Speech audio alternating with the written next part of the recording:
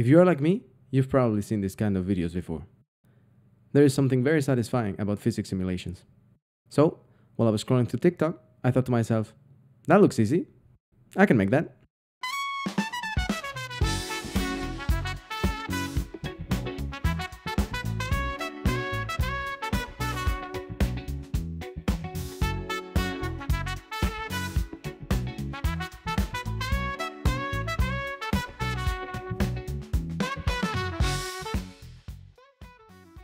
This is a triangle. Triangles are the building blocks of everything we'll create. Rendering one is as simple as writing these 3 lines of code. With them, we can build much more complex shapes and geometries. Like this cube, for example, though it is looking kind of flat. We'll add some light to fix it. Much better. But here's where our problems start. We can draw 1, 10, or even 100 cubes. No problem. But if we increase that number up to say 1000, the performance drops significantly. Up until now, we've been using the CPU to draw all of our objects. We can think of the CPU like a master painter, say Bob Ross, for example. Bob Ross is precise, skilled, and can draw basically any painting we want. Thanks, Bob! But if the painting gets too complex, even Bob himself needs time to finish it. Now let's imagine the graphics card not as a single painter, but as loads of them instead. They are not as skilled as Bob though. They're more like students. So instead of having Bob draw the whole scene, we give each of these painters a very simple task. Just paint one triangle. Then we take all of those triangles and piece them together. Because we have so many painters working in parallel, we get the full image way faster than Bob could ever do it on his own. With this approach, we're no longer limited to just 1,000 objects, but we can render 10,000, 100,000, or even 1,000,000 objects. All thanks to the graphics card. And Bob. Thanks, Bob.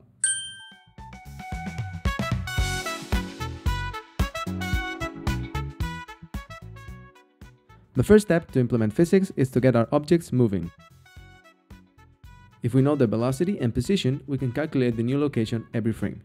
We can apply the same idea for rotation by factoring in orientation and angular velocity. We could update each object one by one, but that'll take forever. Instead, just like before, we'll let the GPU handle everything in parallel. In this simple shader, we take in the position, rotation, and both linear and angular velocities of all of our objects. Each thread is then assigned to update a specific object. So we grab that object's properties, and from there, it's just a matter of updating the values. And just like that, our objects are no longer static, but they can move.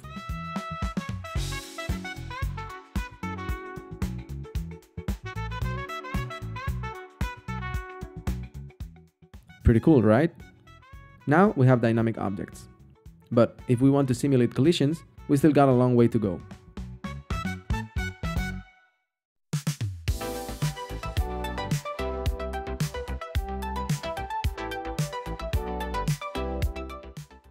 Alright, let's talk about collisions.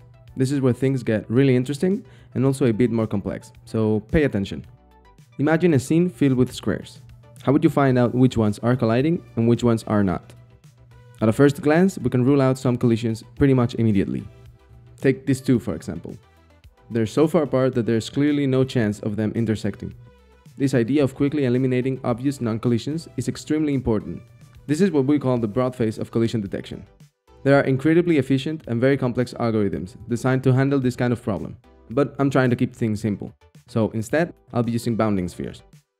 The idea is very intuitive. We surround each object with a sphere just large enough to contain it. And the beauty of spheres is that collision checks are really easy to handle. We first need to calculate the distance separating both objects. And we know if they are colliding if this distance is smaller than the sum of the radii. If it's larger, then they're not colliding. With this approach, checking all possible pairs one after another becomes unreasonable. So instead, we do it in parallel, launching one thread per object. It's like unraveling a giant for loop and letting thousands of threads handle the work all at once. Now, remember, this phase is meant to quickly eliminate obvious non-collisions. But it's not 100% accurate, so we'll get some false positives. That's why every potential collision, both the false and true positives, move on to the next step, the narrow phase. To understand the narrow phase, let's go back into 3D. Can you tell if these two objects are colliding? And what about now? And what about now? It turns out they are not colliding. It only looked like it from the original angle. What we just did is find something called a separating axis. This is the core idea behind the separating axis theorem, or SAT. It says that if you can find at least one axis along which two convex objects don't overlap, then they're definitely not colliding. So, in practice, we project both objects onto several axes and check if their projections overlap. If we find an axis where there is no overlap, we can safely say that they are not colliding. But if they do overlap on every axis, then we get a collision. Now the question is, how many axes do we actually need to check? This is where 2D and 3D are a bit different. In 2D it's relatively simple. We just check the normals of all of the edges from both objects. But in 3D we need to check all the face normals from both objects, plus the cross product of every pair of edges, one from each object. As you can imagine, this makes SAT much more computationally expensive than something like bounding spheres. Now it's time to check if our code actually works. Wait, that's probably way too many objects. Let me lower the number a bit. A few moments later. Alright, now it looks like things are running smoothly. Let's run the simulation and see what happens.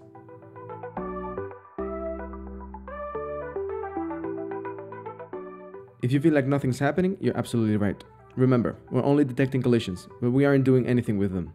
We now need a way to actually see which objects are colliding. For that, instead of coloring our objects randomly, we'll make them all gray by default. Then, if an object is colliding with anything else, we'll paint it red. That way we can clearly tell what's in contact and what's not. Okay, let's run the simulation again.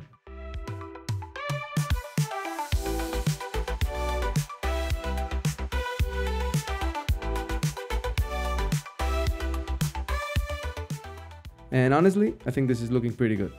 Didn't expect it to look this cinematic though. As you can see, we're getting some very precise collision detection.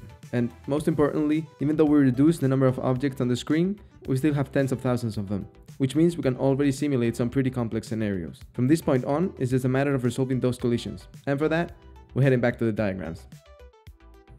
Okay, so right now, each object has a velocity assigned to it. But when two of them collide, we don't actually do anything about it. So they just pass right through each other. A rather naive solution is just to invert their velocities when they collide. And as you can see, even this basic approach gives us a much more convincing result. But there's a catch. If the objects are moving at an angle rather than perfectly straight, this trick falls apart, and the collisions behave not as we would expect. A better approach is to use a collision normal. This is a vector that points in the direction of the collision. We first calculate how fast are both objects moving relative to each other. Then, take how much of this velocity is useful in the collision. With this, we already get much more accurate collisions. But this approach is not perfect. It still doesn't take mass into consideration. So it doesn't matter if one of our objects is, say, 4 times heavier than the other, they will both bounce off with the same speed. We have to do better. Let's look at this problem from a slightly different angle. Instead of trying to reflect the velocities, what if we figure out how much these velocities should change as a result of the collision? We'll call that change delta V. To calculate it, we introduce an impulse. An impulse is basically a sudden burst of force applied in an instant. Now, here's the key part. We use this impulse to calculate each object's delta V, which will change depending on both objects' masses. And finally, we apply those changes. If we now run the simulation, you can see that there's one more thing we need to fix. With the current setup, our objects collide and get stuck together, as if they were made of clay. That's because we're missing one last ingredient: restitution. Restitution is a value that controls how bouncy a collision is. It usually goes from 0 to 1. 0 meaning no bounce at all, 1 meaning objects bounce off with full energy. To apply this, we simply add this factor to the equation. The rest of the calculation stays exactly the same. With just this small change, our objects can bounce once again. Now, in theory, we could make this solver as complex as we want. So, to avoid blasting you with even more information, most of which I barely understand myself, just know that after some research, I ended up with these two shaders.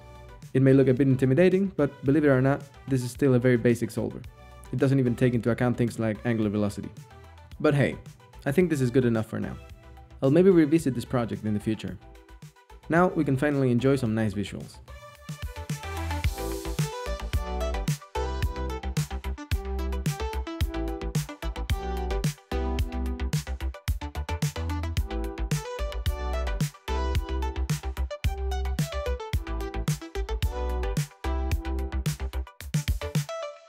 Finally, there's one test I haven't tried yet: simulating thousands of objects.